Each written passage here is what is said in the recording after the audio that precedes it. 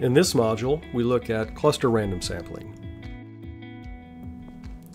Now, limitations on the information possessed about a population can restrict the ways in which populations are sampled.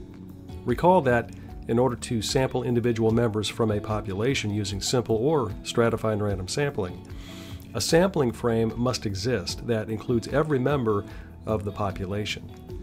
It is from this sampling frame that the sample is randomly selected. Now, in many situations, no such sampling frame can be constructed. In such situations, it would be impossible to utilize simple or stratified sampling procedures to sample the population at the level of the individual member. However, in such situations, it may be the case that the population can be partitioned into known groups or clusters, which could then be listed instead. Logistics and economics associated with the sampling process can also impact the way in which a population is sampled. For example, when population members are physically separated, sampling costs often increase as the distance between population members increases. When population members are far apart, it may be unfeasible to sample the population using a procedure in which sampling units correspond to actual population members. In such situations, it may be the case that the population consists of clusters within which population members are in relatively close proximity, while the clusters themselves are relatively far apart. A sampling methodology known as cluster random sampling can be used to deal with the kinds of problems just discussed. A cluster random sample is a probability sample in which each sampling unit consists of a number of members of the population. These sampling units containing multiple population members are called clusters. Now, cluster random sampling will be most effective when there is heterogeneity within clusters and homogeneity between clusters. In other words, cluster random sampling will be most effective when there is a lot of variation within clusters, but the various clusters tend to look similar overall. Now, here's the cluster sampling process. First, we have to identify the clusters.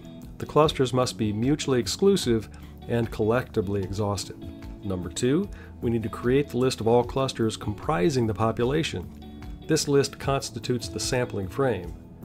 And then three, select a simple random sample of clusters from the sampling frame. Once the sample of clusters is obtained, the required data is obtained from every member within each of the selected clusters.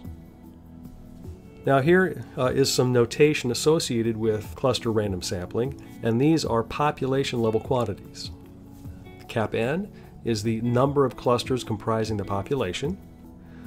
For each I going from 1 to n, m sub I, cap m sub I, is the number of members within cluster I. The sum of the m sub i's, cap m without a subscript, is the total number of members in the population. And then if we divide cap m by cap n, we're going to denote that ratio by cap m bar, and that is the average cluster size across the entire population. Then we have sample level quantities. Lowercase n is the number of clusters selected for the sample. And then for each of the selected clusters, I going from 1 to little n, y sub I is the total of all the observations in the ith selected cluster. In other words, it's the total of the observed response for all of the members in the ith selected cluster. The sum I going from 1 to little n of the cap m sub i's is the number of members in the sample, and then if we divide that by little n, we'll denote that by lowercase m bar. That is the average cluster size in the sample. Now let's look at inferences for a population mean using cluster random sampling. We'll first look at the estimator of the population mean.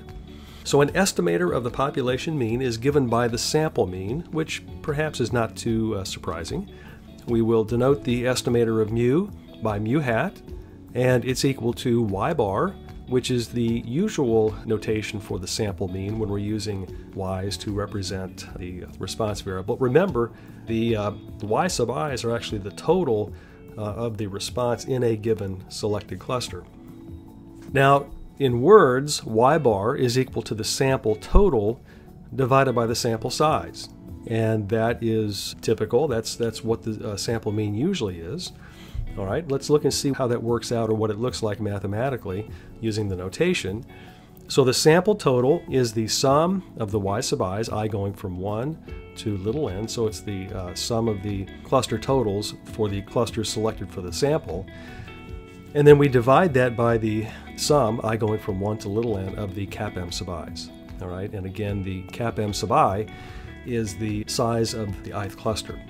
So the thing I want to point out here is that even though we're calling mu hat the sample mean, it differs from other estimators we've seen with that same name in that both the numerator and the denominator are random variables. Now that's typically not the case. Typically we would have the sum of the response divided by, for example, little n, all right, which is typically used to denote the sample size. And in that framework, the little n is not random, right? It's not a random variable. The numerator is random, but the denominator is not. But here, in this setup, because we're selecting clusters, and the denominator of this quantity is the total number of members across the clusters that are selected, that is also a random variable. Okay, and so because of that, or one result of that, is that this estimator, mu hat, which is y bar, the sample mean, is not an unbiased estimator of mu. It's biased. All right, this is a form of a ratio estimator, right? And because the numerator and denominator are random variables, this is not unbiased as an estimator of mu. Now, an estimator of the variance of the sampling distribution of mu hat, the estimator of the population mean, is given here on slide 11. All right, and so it is this expression here. We'll denote the estimated variance of mu hat by sigma hat squared sub mu hat, as we've done before. And so note that this involves cap n, which is the total number of clusters in the population. It involves little n, the number of clusters selected for the sample. It involves the square of cap m bar. Remember, cap m bar is the average cluster size in the population. And then it involves this sum on the right-hand side here, the sum of squared deviations between each y sub I and y bar times cap m sub I. And we'll talk about how to efficiently calculate this in just a second. Once we have this estimator of the variance of the sampling distribution of mu hat, then we take the square root of that to get the estimated standard error of mu hat. Now keep in mind that this estimator of the variance of the sampling distribution of mu hat is not unbiased.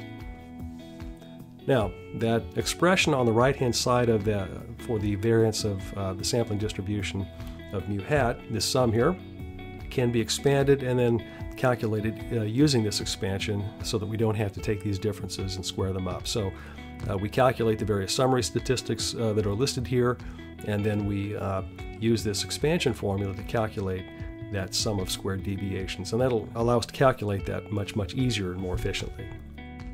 Once we have the estimated standard error of mu hat, then we can multiply that by 2 to get our approximate 95% margin of error associated with mu hat. And from there we can also construct an approximate 95% confidence interval estimate for mu. And so here on slide 13 is the expression for the approximate 95% margin of error associated with mu hat. And then we have, at the bottom of the slide, we have the formula for obtaining the endpoints of an approximate 95% confidence interval estimate for mu. All right, so let's look at an example, an application of this. A sociologist wants to estimate the average per capita income in a certain small city. No list of adult residents is available. However, the city is marked off into rectangular blocks, and a listing of blocks is available. Because of this, the sociologist decides to sample the population using cluster random sampling. There are 415 blocks, or clusters, in the city to select from. The researchers had enough time and enough money to sample 25 clusters and to interview every household within each cluster. A simple random sample of 25 clusters was therefore selected and their locations marked on a map of the city. Interviewers were then sent out to these selected clusters to interview the residents. The data are given on the next slide. And so here we have the data, and the data are paired. Cap M sub I is the number of residents on the selected block, and then Y sub I is the total income per cluster in units of hundreds of thousands of dollars. Okay, so the corresponding M sub I and Y sub I values are paired. So for example, the value of 8 for M1 and the value of 96 for Y1 are paired, as are the 12 and the 121, the 4 and the 42, and so forth. Using these data, estimate the average per capita income in the city, compute the approximate margin of error associated with the estimate. In addition, construct an approximate 95% confidence interval estimate for mu. Okay, so here are the various summary statistics and information available to us about the population. So again, we know that we have 415 blocks in the city. They've selected a sample of 25 blocks. All right, the sum of the M sub I, so this is the number of people, the total number of people selected in the 25 blocks is 151. The sum of the squared M sub I values is 1047. All right, the sum of the Y sub I values is 1329. The sum of the squared Y values is 82,039. And then the sum of the M sub I's times the Y sub I's for the sample is 8,403. Now, little m bar, which is the average cluster size in the sample, is 6.04.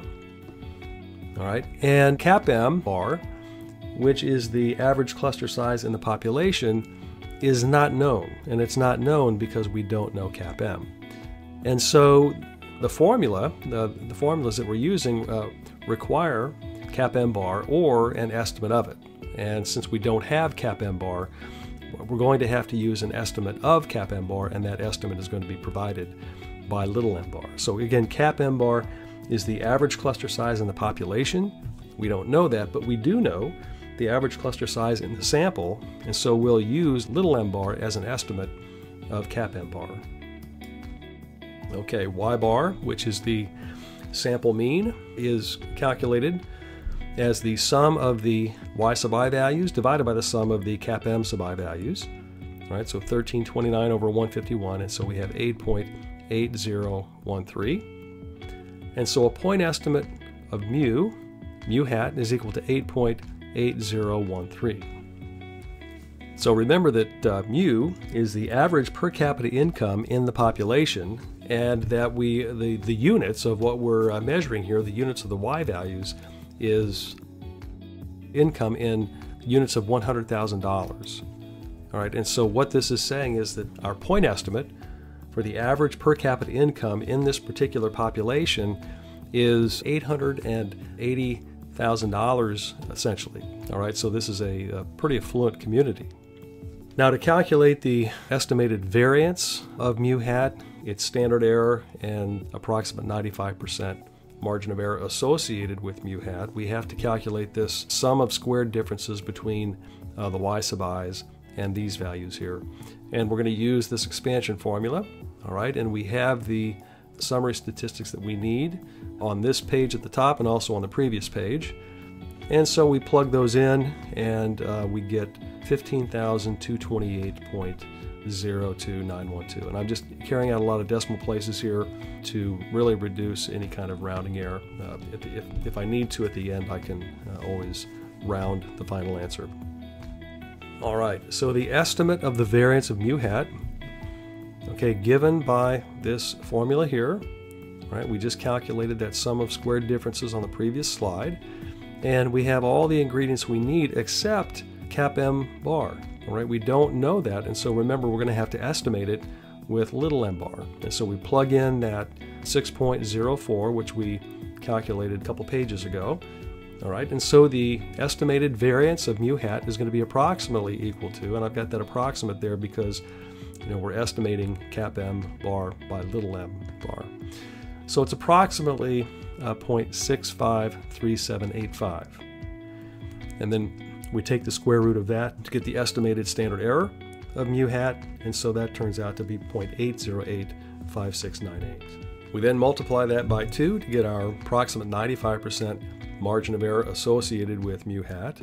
That turns out to be 1.61714.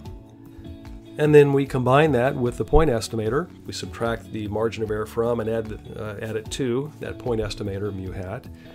And so we get an approximate 95% confidence interval estimate for mu, the average per capita income in the population, ranging from 7.1842 up to 10.4184. And remember that the units are hundreds of thousands of dollars.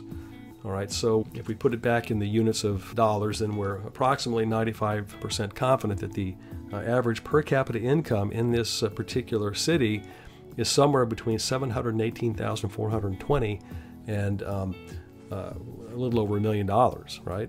So this is, again, an affluent community. All right, so that's how we use cluster random sampling to estimate a population mean, both a point estimator and a confidence interval estimator. All right, next we're going to look at how to estimate a population total using cluster random sampling.